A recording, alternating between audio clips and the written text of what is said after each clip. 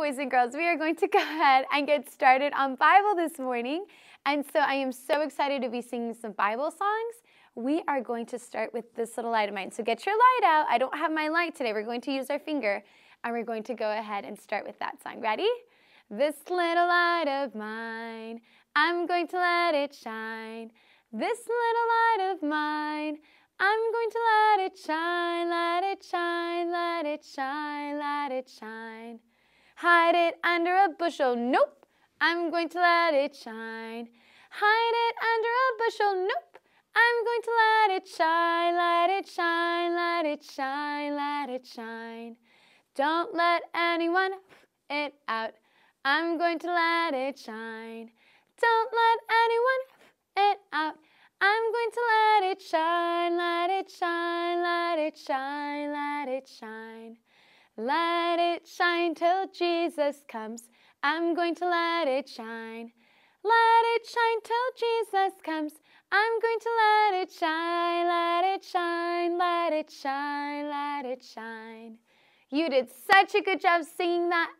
I bet your light was so bright. And if you even have a little toy that has a light, you can definitely use that, and you can sing that on your own as well. We're going to go ahead and sing one more song, and then we're going to talk about our new Bible story just for today. So let's go ahead and sing, My God is So Big. Are you ready? My God is so big, so strong and so mighty, there's nothing my God cannot do for you.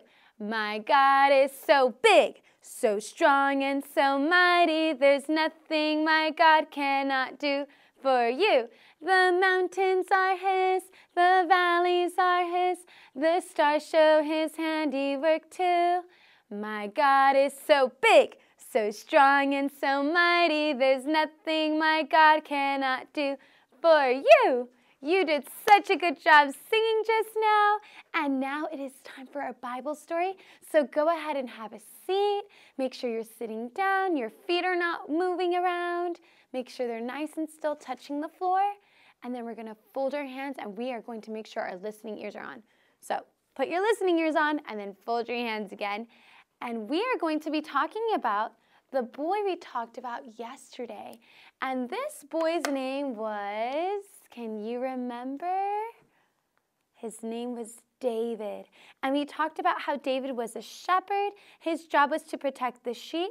And we even talked about how when danger came, when a lion came, when a bear came, David was brave, and he knew that he wanted to be the best shepherd that he could possibly be. And he defended and protected his sheep from the lion and from the bear.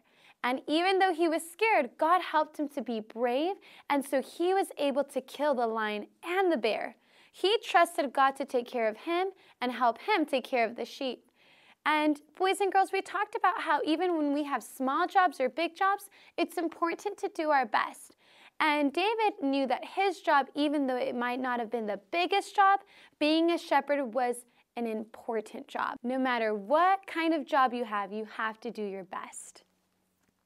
And today, we're going to talk about a prophet named Samuel. And Samuel was God's helper. And one day, Samuel was at home, and God told Samuel, Samuel, I need you to help me out with something. I need you to go find the next king of Israel. Now, I don't know if you remember, but David and his dad, his whole family lived in a country called Israel. And so Samuel obeyed God. He packed up his stuff, and he got ready to go find the next king of Israel. And so he went to Jesse, David's house. So he came and he knocked on the door, and he greeted him, and he said, Jesse, God wants me to have you call all of your sons. So Jesse went and he said, all right, boys, come in. And he called them all in. And remember, how many brothers did David have? He had 7 brothers. So he had to call all of his sons in. So he said, boys, come in. And he lined them up for Samuel. And Samuel started looking and examining, and he said, okay. And he looked at the first one, and he said, God, is this the one you want me to anoint to be the next king? And God said, mm-mm. And so he went to each and every brother, and God said, nope, not this one, Samuel, not this one. And then finally Samuel said, God, well, where's the king that you want me to pick? I don't see one here. And God looked at Samuel, and he was looking at the boys, and he said, Samuel, you're looking at the outside. You're looking at how tall these boys are. You're looking at how handsome they are.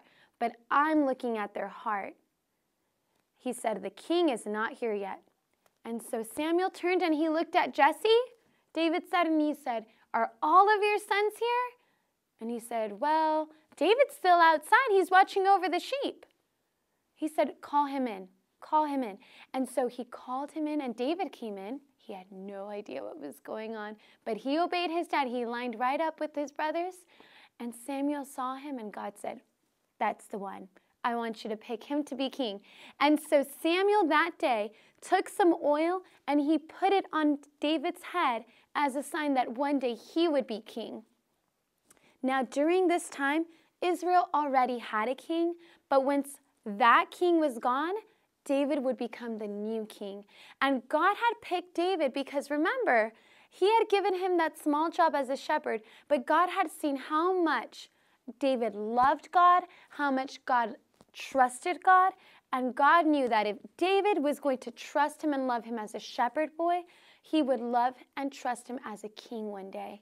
And I think that that is such an important reminder, boys and girls.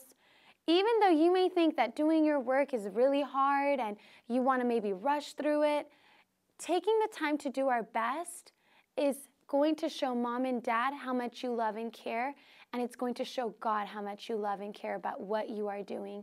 And it is so important to always do our best. Now it's time to review our Bible verse. I hope you're ready to do that. Let's go ahead and get ready for that. Make sure your hands are ready to do your gestures, and then let's go ahead and just look at our card here. Matthew 8:27 says, even the winds and the sea obey him. Matthew 8:27. And let's go ahead and do that with just our gestures. Here we go. Are you ready? So, ready? Matthew 8:27. Even the winds and the sea obey him. Matthew 8:27. And that is such a good reminder to obey God and to obey our parents. And we are going to go ahead and get ready now for our letters and sounds. So I hope you're as excited as I am. Today is Friday, so we need to finish our week strong. I will see you in a few minutes. Go ahead and use the restroom, get a snack if you need a snack, maybe walk around, get the wiggles out, and I will see you in just a little bit. Bye.